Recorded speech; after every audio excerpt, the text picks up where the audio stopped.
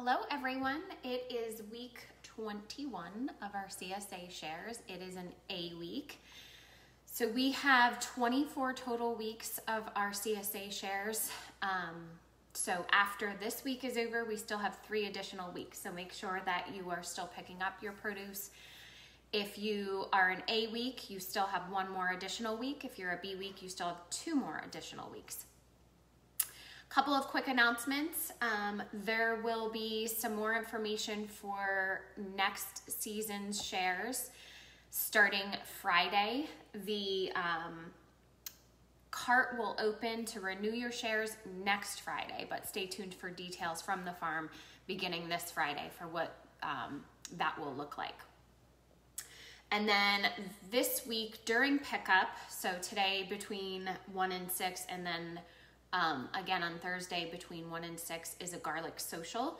So today at pickup, Tom was out in the pickup area.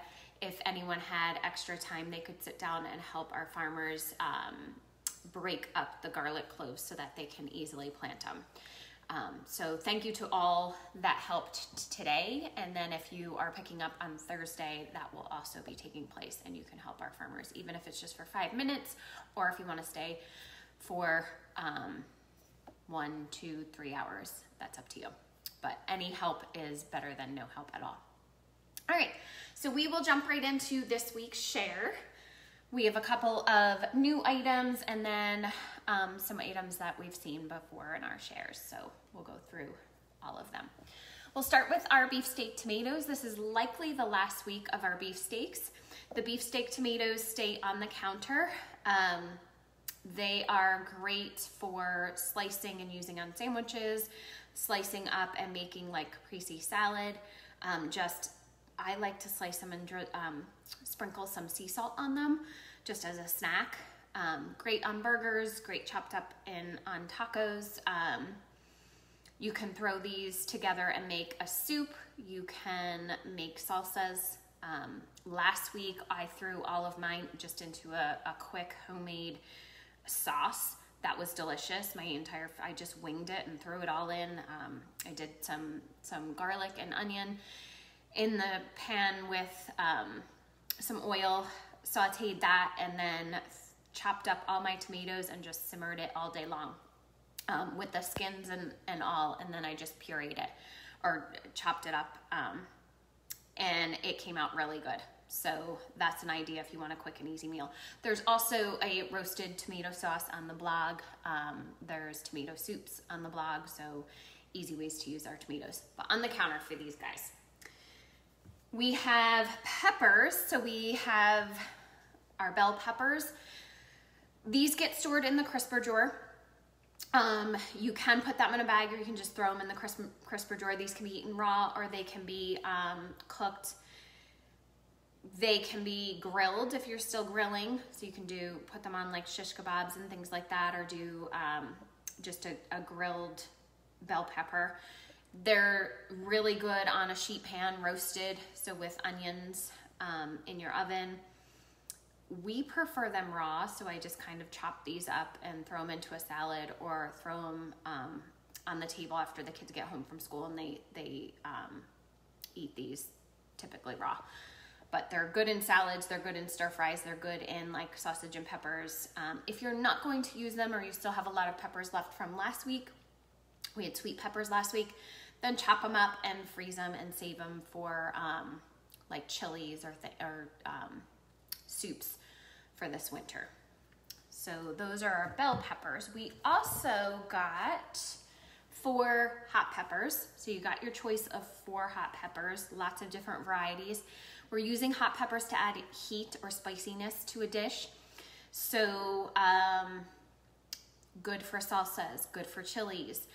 We can pickle most of our hot peppers. The membranes and seeds on the insides of the peppers contain quite a bit of heat. So if you want less spiciness, slice them open, remove the seeds, remove the membranes, and you'll have less heat in terms of spiciness in your dish. So those get stored just like our other peppers in the fridge in the crisper drawer. Most of our hot peppers are really awesome frozen. So we've been getting 4 every week for quite a while. If you have a lot of them and you're not sure what to do with them, chop them up, freeze them, and save them for dishes for spicier soups or chilies and things over the winter. Okay, so we also got red onions. Our red onions get stored in a cool, dry place away from our potatoes. These get peeled and they can be sliced nice and thin and used on a salad. They can also be roasted. They can be thrown in soups. So we're getting into the cooler weather. A lot of soups we're seeing on the Facebook group. So these would be great in soups as well. Chilies, salsas. Our garlic also stored in a cool, dry place. I say this every week, but garlic is great added to just about everything. So add it to season, you can roast it, you can throw it into dressings or marinades, also stored in a cool, dry place. Potatoes. So these are our purple Peter Wilcox potatoes.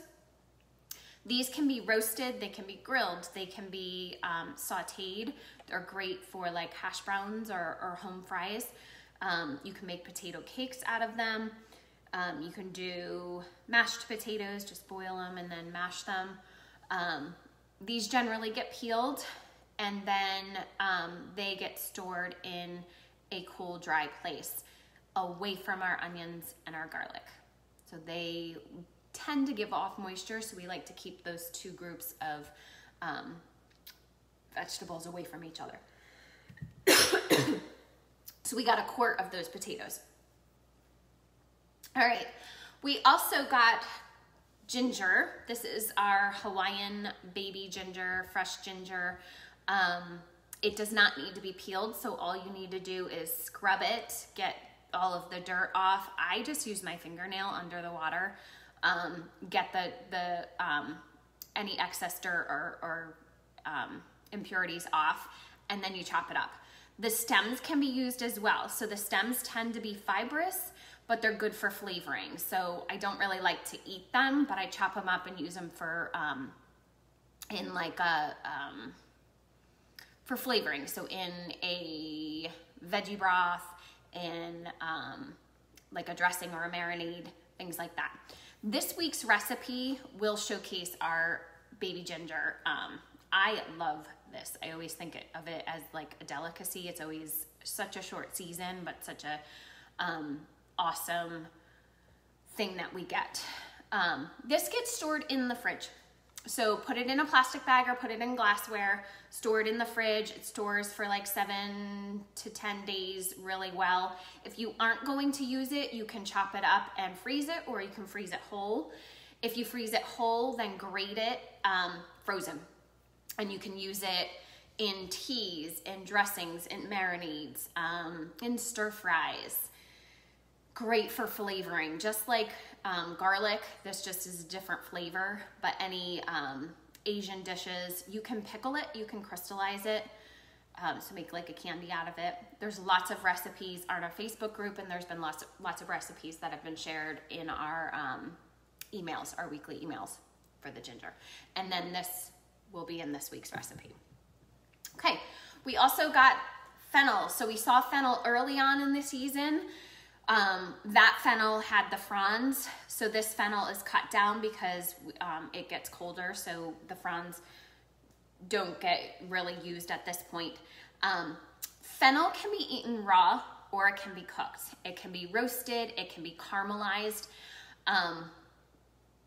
it can be shaved really thin and used on salads. It has a licoricey flavor, so the entire bulb can be used, so the stalks and the bulb, but it's great for just flavoring different things. I like to roast it, so I like to chop it up and I like to roast it and serve that as a side. That's my favorite way to use fennel. Refer back to our Facebook group because we did have several weeks of fennel early on, so any of those recipes that were shared can be used for this fennel as well. It gets stored in a plastic bag in the fridge. So you can put it in just like a Ziploc bag or a Debbie Meyer green bag, but you definitely want to store it in a bag. Okay, last week we got bok choy and we got it again this week. So bok choy we want to store in a plastic bag. I store it in a Debbie Meyer green bag. It just helps make it last a little bit longer. Bok choy is great, plastic bag in the fridge. Bok choy is great for stir fries. It can be sauteed with our ginger and garlic. Really goes really well with those two flavors. These stalks take longer to cook than the leaves. So generally you want to separate out each stalk, wash them really well, dry them, and then remove the stem. Chop up the stems, chop up the leaves separate, keep them in two separate dishes, and then when you're sauteing, your stalks go in first because they're thicker. Then your leaves go in. So we used ours from last week in a stir fry. It works really well with stir fries. You can also just cook it as a side. So this gets stored in the fridge. Okay, we also got escarole. Escarole gets stored in the fridge in a plastic bag, so I put it in my Debbie Meyer green bags. Escarole can be eaten raw. It typically, if you're going to eat it raw, I recommend putting it with something sweeter because it definitely is bitter. So now we're into the fall, so like a pear or an apple if you're gonna do a salad, maybe a little lemon juice and olive oil on it. Typically it's cooked. So it's often sauteed or thrown in soups. It pairs really well with beans. So you can do a beans and escarole dish. You can do like a bean soup and add your escarole to it.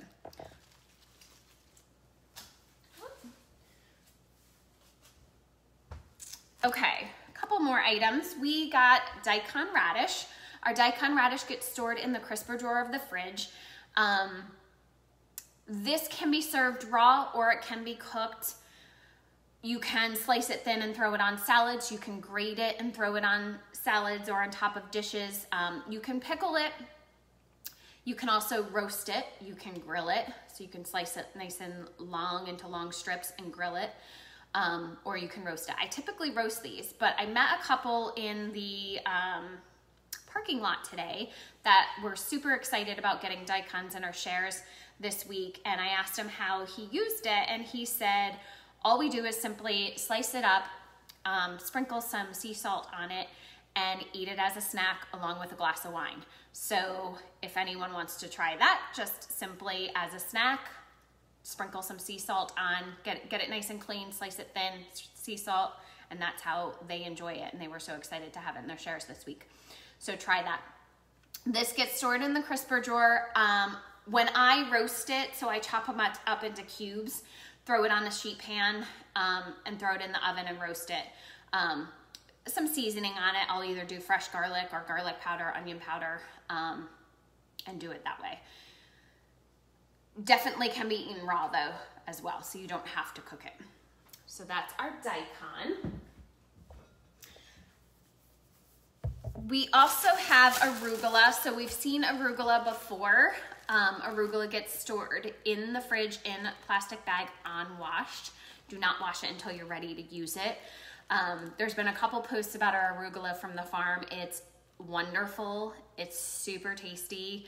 I typically eat it as a salad and I keep it really simple. So I just dress the arugula and maybe throw some Parmesan cheese or freshly grated Parmesan cheese or something like that on it.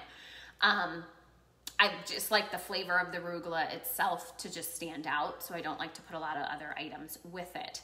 I know that some other people are doing some other things with it, but it's really yummy, just plain, left uncooked. You can cook it, so you can throw it into pasta dishes. You can throw it into like a pasta dish it would go really well with. If you're doing that, you make your pasta dish and then at the very end, you throw your leaves of arugula in and let it wilt and serve it like that. It also can be turned into a pesto or a chimichurri. So if you aren't loving the peppery flavor of arugula, then try maybe a pesto recipe or a chimichurri recipe that has some other ingredients that you can use. So arugula gets stored, in the fridge, in the crisper drawer, if you have room. So we also got celery this week, and our celery, at least mine, is really big. So ideally you want to keep it whole, and you want to store it in a plastic bag. If it doesn't fit in a plastic bag you have, then wrap it in plastic wrap, or you got to keep the moisture in. The celery from the farm tastes completely different than what you would normally get at the grocery store. So it's a nice treat, and the entire plant that we're getting is edible. So you don't want to throw away the leaves. We're so used to just using the stalks of the celery that we tend to throw the leaves away. They're usually wilted and gross. This entire thing you can use. And celery's really, really good for soups. So we're hitting soup season. It's really good for stuffing. So if you're not going to use it right now, you can clean it up. You can remove the leaves, store them separately, go ahead and freeze them, chop up the bottom stalks and freeze that separately. And that all can be used frozen in like a stuffing. It works really well. It also can be tossed into a soup frozen. It is delicious raw. So you can do like a celery salad and include the leaves. You can use the entire thing and make a nice celery salad, maybe with some onion and garlic in it. It would be fresh. And then if you're not going to use it, probably within the next week, week and a half, then that's when you're going to want to definitely preserve it. So that gets stored in the fridge. If it doesn't fit, then I recommend taking, like if you're not fitting it because it's too big, I recommend taking those top leaves off, storing those separately, and then keeping the stalks in a separate bag as well, just because it's so long. Okay, we also got a squash. So this squash is a butterkin squash. It's the cross between a pumpkin, a pie pumpkin, and a butternut squash. So it gets stored in a cool, dry place. It actually gets sweeter as it's stored. So it's totally fine to store. This is probably one of the last items you want to work with in terms of what we got this week. You can slice it in half, remove the seeds, and roast it just like we do all the other squashes. You can slice it into rounds or into like wedges and roast it that way, or you can slice it into cubes. I tend to like to cube this one just because it saves me work afterwards. I slice it in half, I remove the seeds, I peel it, and then I cube it and roast it. Once it's roasted, you can serve it just like that as a side, or you can puree it. And if you puree it and don't use all of that puree, it can be frozen as a puree. So that's a really good way to preserve it. This can be used in place of pumpkin. So if you have like your favorite pumpkin bread recipe or pumpkin muffins, this is what you can use instead of it. Also, probably I haven't tried it, but the pancake recipe that was posted, you could probably definitely use this puree.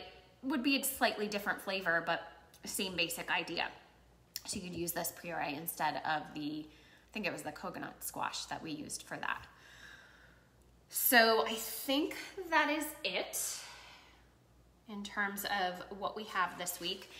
If there's any questions on things that you aren't sure of, how to use them, how to store them, remember to focus on what do you still have left from last week. Use that up, get that on the menu, and then focus on some of the ingredients from this week, preferably our greens, like our arugula, our celery, trying to see what else. The bok choy, if you have it I just used our bok choy from last week, so I had it in a Debbie Meyer green bag and it lasted all week and was perfectly fine. So depending on what your storage is, a lot of this will last all week long. So just slowly pick at it and get it up on the menu. All right, if you have any trouble, an abundance of something that you aren't sure what to use or how to preserve it or what to do with it, please let us know. Remember, we have 3 additional weeks, so 3 more weeks after this week that the CSA shares will continue, and stay tuned for information about renewing your CSA shares. Starting this Friday, the information will come out this Friday, the renewal will start next Friday. So make a note on your calendar for that. All right, thanks. Bye.